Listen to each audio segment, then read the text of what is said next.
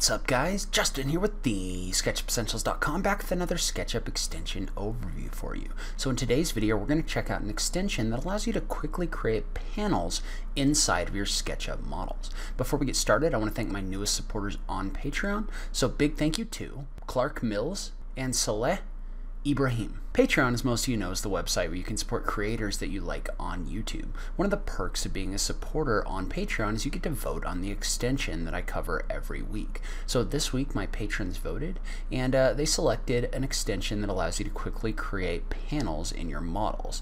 S4u panel. So let's go ahead and just jump into it. Plugin name, S4u panel. Plugin developer, SU4u. Plugin cost, $9. Where can you get it? You can download it from the SketchUp extension warehouse or by following the link in the notes down below. Tool functions.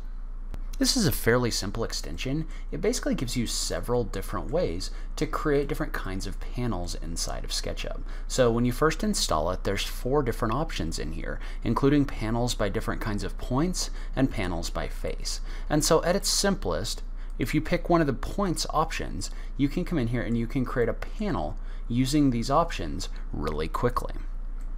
So for example, let's say that you wanted to create like a bookshelf or something like that, and you wanted to make it out of 3/4 inch panels. You could do that really easily by using this extension.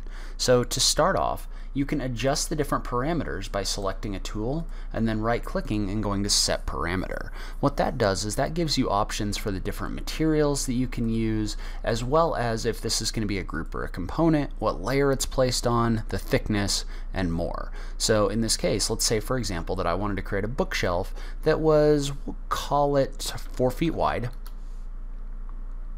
and 2 foot 6 inches deep. So you can see how creating a panel like this is really easy. Then you could come in here and just use the various tools in order to create this however you wanted to create it. One thing to notice, if you look at this, when this is dropping this in here, is you can tap the tab key to set the insertion point or the insertion offset of anything that you create. So you can see how I can use this to make sure that this offsets us inward instead of outward. And let's say I wanted this to be something like, we'll call it 5 feet tall.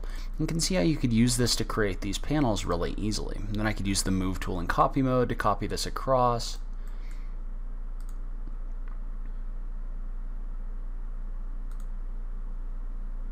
I could create the top panel here, and then I could come in and I could create these panels really quickly as well. So once I know what point I want those to be at, I could really place these shelves wherever I want without having to worry about offsetting or anything like that.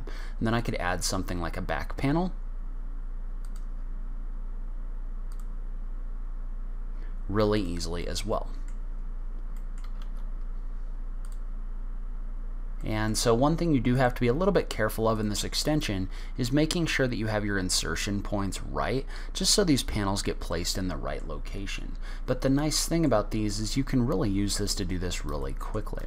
Another great example would be if I wanted to make a shelf like this, where I had some kind of like a pipe tube. You can see how I could easily come in here and then along the red axis just create this object. Tap the tab key in order to place this where I want it to go. So you can see how creating these panels is really easy, and then you can take them and you can place them however you want to. So you can see how I can use the move tool in copy mode to create multiple different copies in here to create something like this shelf really easily.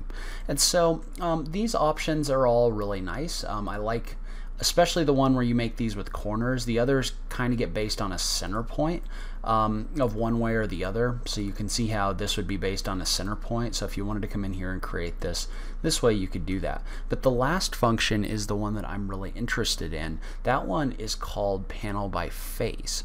And so what that one does is that allows you to select faces and quickly create panels based on those faces. So you can see how I could come in here and I could create this panel really easily.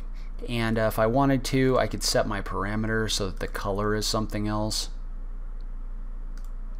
So, and you'll notice you're kind of limited by the colors that are in your model, and that's kind of normal for SketchUp extensions. So if you wanted to use something like a wood panel or something like that, you'd probably want to make sure that you've applied it to at least one face before you try to do this.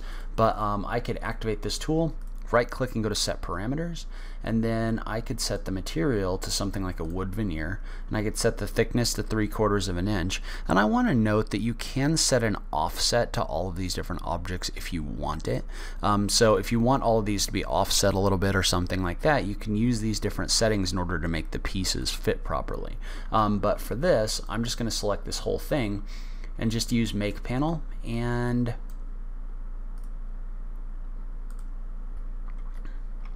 for whatever reason it doesn't seem to want to apply that wood veneer panel, but that's okay because we can just take the whole thing and select it, and then you can see how this just applies the material to the outside of the group, so you could just apply it this way as well. So you can see how this gives you a lot of interesting options for different things that you could create. The other thing that I think is interesting and I would like to play around with a little bit more is the possibility of creating something like wall panels. So like for example, you can see how with this curved face, this will come in and this will create panels, but it does it based on the hidden geometry in here. So if I do a view hidden geometry, you can see how I can come in here and I can add panels based on each one of these faces that makes up this curve. So I think there's interesting options for doing things like, let's say I wanted to create like a 4-foot high wainscot or something like that on this wall. I could just move this face up 4 feet and then use make panel in order to place that in here really quickly. So I think there's a lot of different options and ideas in here for different things you could do using that as well. So that's where I'm going to end this video. Leave a comment below and let me know what you thought. Is this an extension that you're interested in? Can you think of some cool uses for it? I just love having that SketchUp conversation with you guys. If you liked this video, please remember to click that like button down below. If you're new around here, remember to click that subscribe button for new SketchUp content every week. If you like what I'm doing on this channel, please consider supporting me on Patreon. Every little bit helps, even if it's only $1 a month. So make sure you check out that link in the notes down below. But in any case, thank you so much for taking the time to watch this. I really appreciate it, and I will catch you in the next video. Thanks, guys.